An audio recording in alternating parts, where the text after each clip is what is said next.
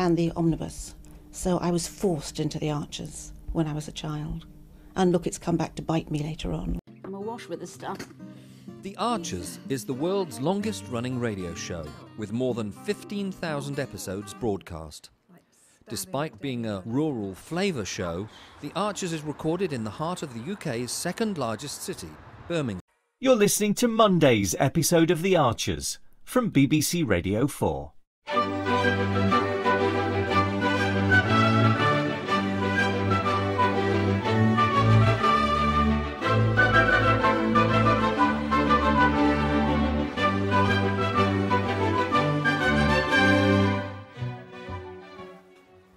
Oh, hey, wow.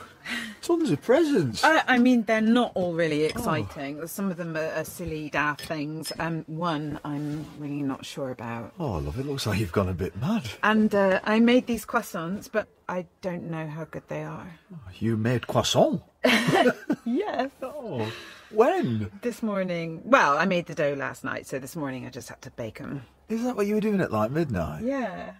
You told me you were making that, what's it called, Woolton pie? It was a cunning lie. It was a pie lie? Yeah. Oh, dear. I'm sorry. What are you sorry for? Well, being an idiot. It's nice. Well, not what, nice that I'm an idiot? Yeah. Thank you so much for all of this. I just wanted to make an effort. I know. I can see, and the croissants look amazing. They're quite tricky. Honestly, they might not be any good. Oh. Well, where do I start? I don't know. You choose. Ooh. Oh, no, not that one. That's the one I'm not sure about. Open something else first. Oh, okay. This one? Yeah. Did you sleep? Not brilliant. You? No, not brilliant. I've got to say, it feels too weird waking up on the sofa on my birthday. I know. And I nearly said last night, please, can we stop this? Why didn't you? Because I was worried that you'd say no. I wouldn't have. Wouldn't you? No chance. I hate this. I hate it too. Then we're both idiots. Yeah, maybe we are. But I mean, I also hadn't finished the croissant dough and I didn't want you to clock what I was doing, so it was partly that too. Oh, okay. But we can stop it now, can't we? Yeah. Yes, emphatically, yes. I mean, I'm 39 years old today, Fallon. I know. And I should be sleeping in the same bed as me wife. Well, yeah, you should. Okay. Okay, well. Now, come on, start opening presents. Ooh.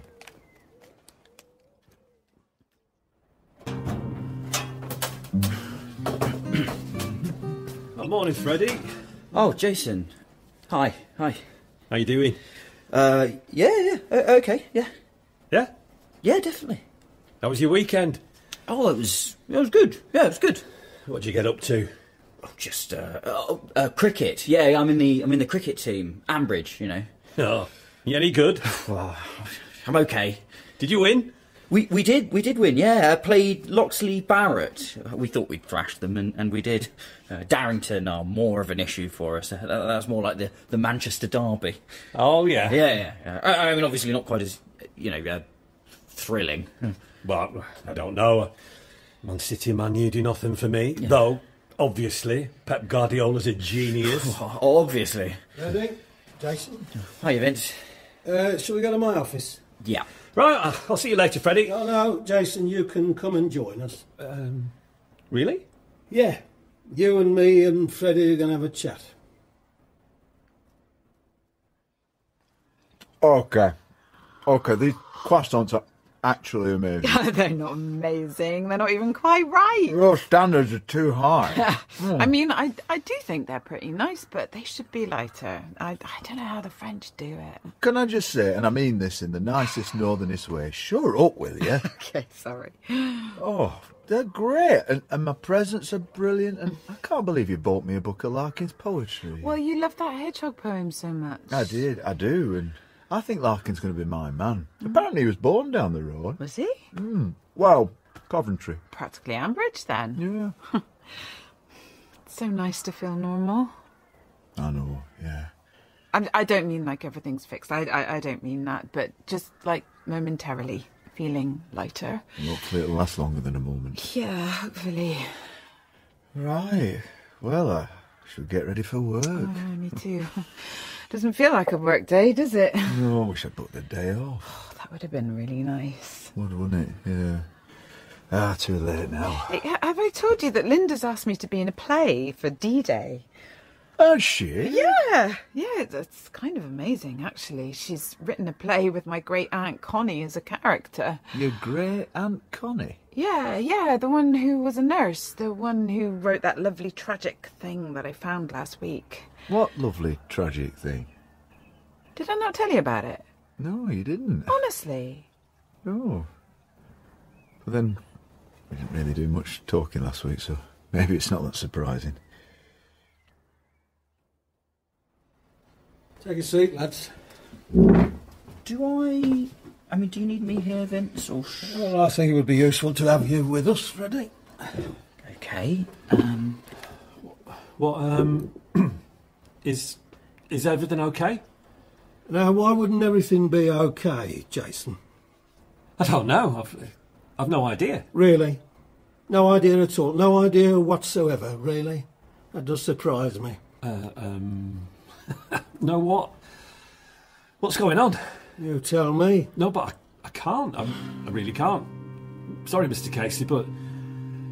Well, you're freaking me out a bit now. Am I? Oh, well, we're getting somewhere then. just tell him, Jason. Tell him what? I literally have no idea what he's talking about. OK, so this could go on for a while, and I've got other things to do today besides sitting here watching you sweat. We know you've been nicking meat and selling it on. What? Don't even try and pretend. Honestly, but that's absolutely not true. I mean, I wouldn't do that. You know I wouldn't. I would never steal from you or from anyone else. Oh, Mr. Casey, you know me. Well, I thought I did. I've worked here for years. I've been a good employee, haven't I? Yeah, you have. You have. You've been great, Jason, which makes this all the more shocking. There's obviously been a mistake. Jason, sorry, can I interrupt? Sorry. Can I just say something? Yeah. Please, don't make it worse for yourself. Well, what am I supposed to say? I mean, he's got the wrong guy. Has he? Has he really? Sorry, but Mr. Casey, and I mean this with respect. Oh, well, if you mean it with respect, I'll just forgive you for lying and stealing, shall I? Look, Jason, if you tell us everything you know, like who you're selling on to and how you got involved in all this, well then maybe Mr. Casey will let you keep your job. Really? Well, that depends on the quality of the info, doesn't it? So don't even think about feeding us a load of old toffee. What time is it? Oh, nearly 7:30. Yeah, better jump in the shower. Okay. Oh, also, I've got plans for tonight, so I really hope you don't have to stay late at work or anything. OK. What is the plan? It's a surprise. Oh, no, Fallon, I can't handle surprises right now. Oh, no, it's nothing radical. It's nice. It'll be a nice thing. I don't want to see people. I just haven't got it in me, love. I'm managing to stick a smile on for the cricket, but I'm just not in the mood for kindness or questions or cheeriness or anything or anyone. Well, the plan only involves me and you. Oh. Oh, right. Is that all right? Yeah. Yes. I do think it's a nice idea. I mean, I think you'll have a good time. OK. I can tell you what it is if you want. Oh, no, it's OK. Keep it as a surprise. That's what you want. Oh, maybe that's daft. I trust you. Do you? Abso-blinking-lutely. Harrison.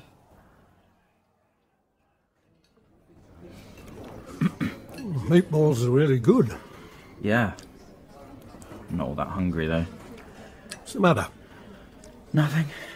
You've looked miserable all morning. Sorry. You should be as pleased as Punch right now. Why? Because we got him. And you were brilliant. You played an absolute belter. That bit when you said he could keep his job if he told us everything, and then he literally told us everything. Yeah, I meant that. You meant it? Yeah. Because I thought, he might actually be able to stay working here. But then you went and sacked him anyway. Of course I did. Well, I wasn't expecting that. So you weren't acting then? No, I really wasn't. Well, how could I possibly keep someone on who'd done that to me? I don't know. Freddie! I just felt so sorry for him. He was... What? Well, it sounds ridiculous, but he was only nicking the meat so he could pay for his kids to go on the school ski trip.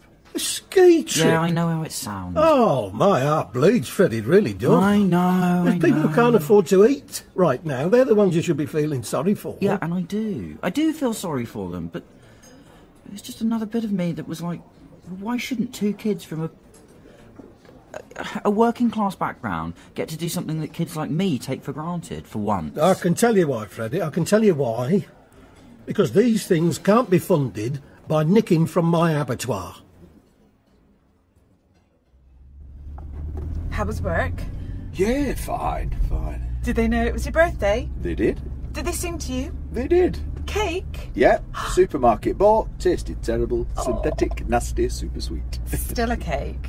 Yeah, I suppose. Well, that's nice. Can you tell me where we're going yet? Well, I'd rather not. Can you give us a clue? Well, I can tell you that we're driving to Brookfield. Brookfield? To the barn. No. It is a surprise party, isn't it? No, it is not. I thought you trusted me. Was that all flannel? No, it was not flannel, and I do basically trust you. Basically? Fallon, it's a ruddy great barn, love. We're not going to go and hang out on our own in a giant space like that, are we? Well, we are actually, yeah. And do what exactly? Have a barn dance for two?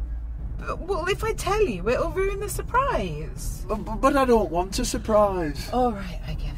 Great. So, you know they were going to run these cinema sessions at Brookfield, but then the bridge obviously went down. Yeah. Well, Ben has organised as a sort of test run to screen something just for us. Oh, that's amazing. That's lovely. Yeah, so it's going to be me, you, and popcorn and Prosecco. Oh, sweetheart. I know. I was so pleased when I thought of it. And Ben's just been brilliant at sorting things out. Oh, so what's the film? Your absolute favourite. Point Break? No. Speed? No. Rogue One? Taxi Driver? No, it's none of those. What is it then? Footloose. Footloose? Yeah, with Kevin Bacon. Footloose? Yeah, what? Why are you laughing? That is definitely not one of my favourite films. Are you winding me up? No, seriously. It's not funny, Harrison. No, I'm not kidding. I'm not really. But I'm sure you said that. When I said I love Chicago, you said you love Footloose. No. I never said but that. You did! No. You did! Am I going mad? Like, have I got it mixed up with something else? Oh, I don't know. This is a disaster. No, it's funny. It's great. It'll be great.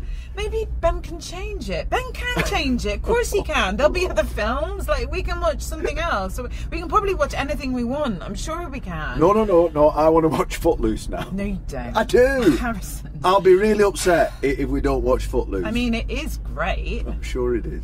Do you hate it? No. But you don't love it? No. Sorry. But I love you. I love you too. Hey, lucky that.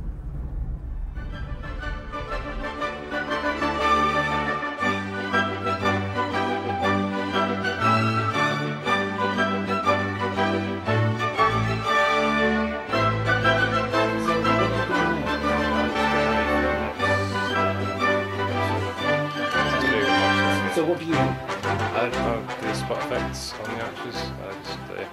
Are you what we call Foley then? Kind of, yep. Okay.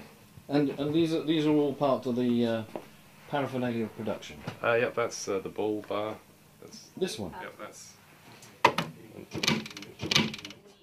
mean, Hayley so wanted to be in their own place when their baby came. It's due in 2 months. Not much chance of that now. No. I mean, it would have been a stretch for them financially, mind, but I just wish there was something practical I could do to help them, Caroline. I think The Archers has had this immense popularity over the years, basically because it has always very accurately reflected the reality of life and living in a rural community at whatever